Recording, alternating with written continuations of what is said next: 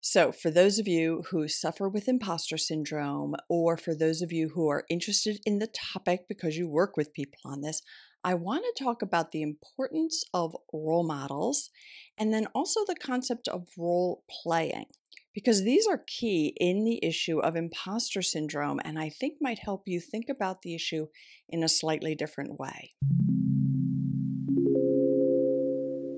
So let's start first by talking about the issue of roles. We all have many roles in our lives, right? So I am a mom, and now I am also a grandma. I have one grandchild, and I'm a YouTuber. I'm a coach. I'm a spouse. I'm a friend. I'm a daughter, right? My parents are still alive. So I have many roles, and I act differently depending upon what role I'm in, right? The way that I would converse with a friend over dinner is different than the role I play when I am being a coach. All of this is very normal, it's natural, and often we don't even really think about it. It just kind of flows, it just kind of is obvious, right? But then there are times where we take on a new role. So let's say you're a new parent. That's a new role for you. You've never done it before. You might feel really insecure. You might have to practice it. And if you think about it, like the concept of being a parent, children role play this, right? Like children will imitate their parents and then they will role play being mom or dad or grandma or somebody who goes to work. They might go into their parents' closet and pick out a pair of work shoes and a work outfit and like dress up, right? So kids learn to dress up and role play to practice different roles. It's sort of a issue of playing. And then when we grow up, we kind of do the same thing. So when we take on a new role, we might feel a little bit like we're role playing, like that can tie to this feeling of being an imposter, like this isn't really me, like because you have to get used to that role. Now, if the role you're taking on is one that is a bit different than your culture or your society says you should have, or you have grown up with in your own family, it might feel like even more of a stretch to be in that role. So, if you've never had a role model for what you're doing, imposter syndrome may come more easily to you.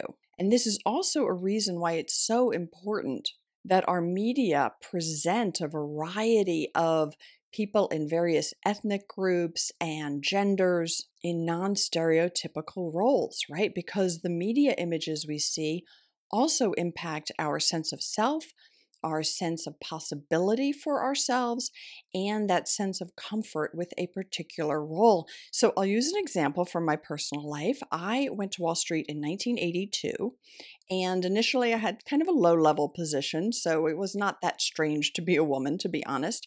But then I went back to business school, and when I came back to Wall Street in 1986, I was in a definite minority as a female. Now, business school was probably about a third women at the time, but in terms of the people who went into finance, much lower. And then I entered a field called mergers and acquisitions, and it was even lower. So I had almost no role models on the job. And then in my family, there were no women who had done this type of male dominated industry profession. So I didn't have any personal role models. And if you guys remember pictures from the 80s, like we used to wear shoulder pads. So I would have like these business suits that have skirts, but then the jackets would have these shoulder pads. I even had a few of those shirts that have that like fake tie. And yeah, did I feel like I was dressing up in the morning to play a role? I did. And in many ways I was, because there was almost like a uniform that I had to wear to fit in, to fit the role. So it took me extra time to feel comfortable in that role as opposed to somebody, some of my cohort, the people my level who joined the same year I did, they had parents, usually dads, who were in the field. They had a model their whole life, and they looked like the majority of the people there. So there is research that imposter syndrome is higher among minorities and women in non-traditional fields. And I think this is one of the big reasons. So when I was on Wall Street, I at some point had to realize, like, yeah, okay, I'm dressing up. This isn't like the real me.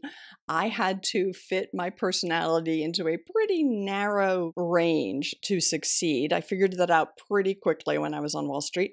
I could not let my full self shine through, or at least that's how I felt at the time. And I definitely felt that sense of imposter syndrome for a while, although I was able to navigate that space and really look at my contributions and abilities versus those people who looked more the part.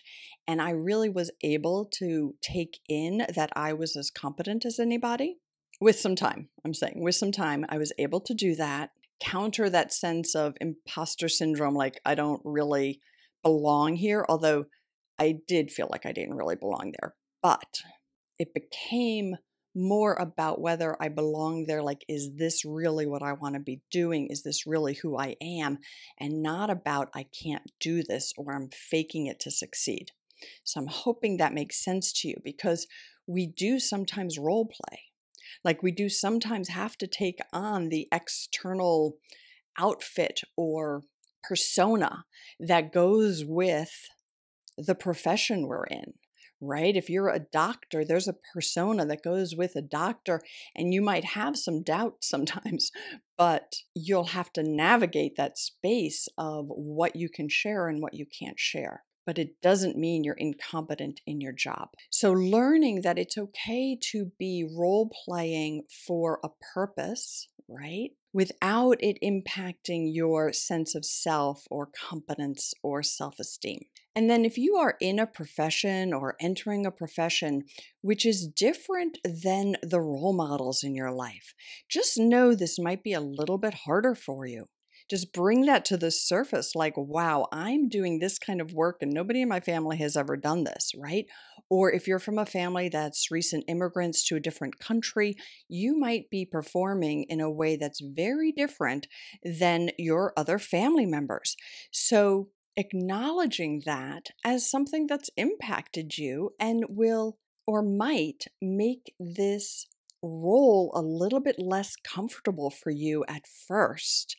But don't let it go to your internal sense of competence.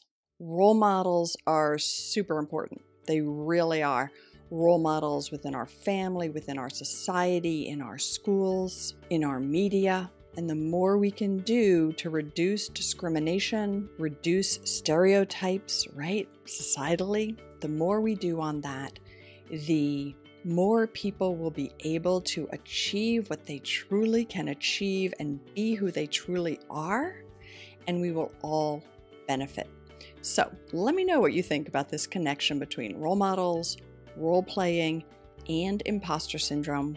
If you haven't seen my video on the 7 signs that you have imposter syndrome and the few signs that you don't actually have it, take a look at that. I can put it right here. And I'll also be coming out shortly, if I haven't already released it. I don't always know the order I'm going to release things in, but on recovering from imposter syndrome, because I truly want your light to shine brightly in this world. See you later.